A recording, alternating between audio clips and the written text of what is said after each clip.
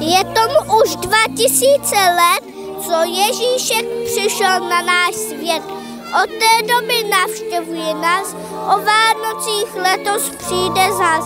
Kvůli němu budem hodnější, popřejem si všecko nejlepší. Ježíška má proto každý rád, protože nás učí druhé milovat.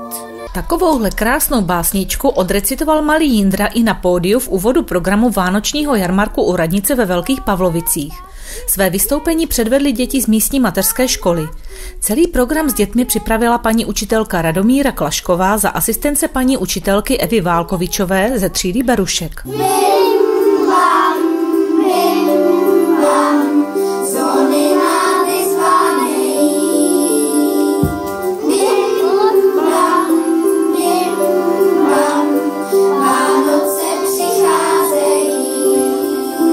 Jaké pásmo s dětmi jste dneska připravili? Tak bylo to vánoční pásmo, které se skládalo z písniček a básniček, vyloženě s vánoční tématikou a měli jsme tam takové děti, které to opravdu hodně utáhly, ale pravda je, že někteří z nich byli také nemocní a myslím, že se jim to zadařilo. Celou akci mělo pod patronátem město Velké Pavlovice pod taktovkou pana starosty Petra Hasila. Co všechno radnice pro lidi připravila? Krásný kulturní program, si myslím, od místních škol, od mateřské školy, od základní školy a taky tady jsou žáci z gymnázia a máme tady ještě náš folklorní soubor Floriánek.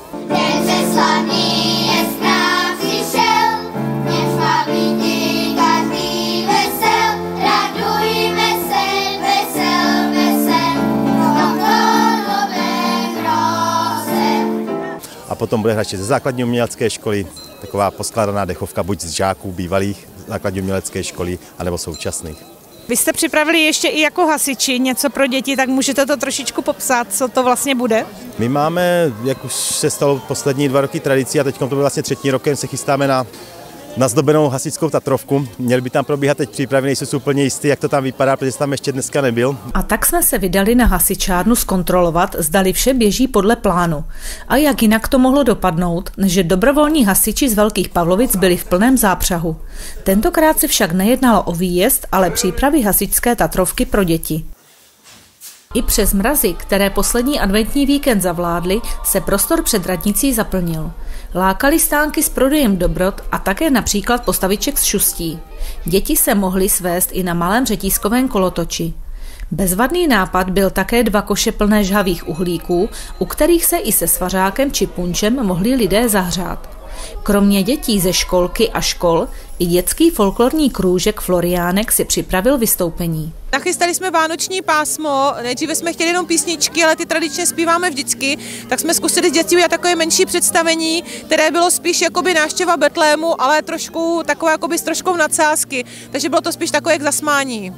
Kola, Štěpáne, strejček tetu přetáhne jim něchačkou, škoda, že má maličkou. Dobře teta, dobře tak, máte strejčka poslouchat.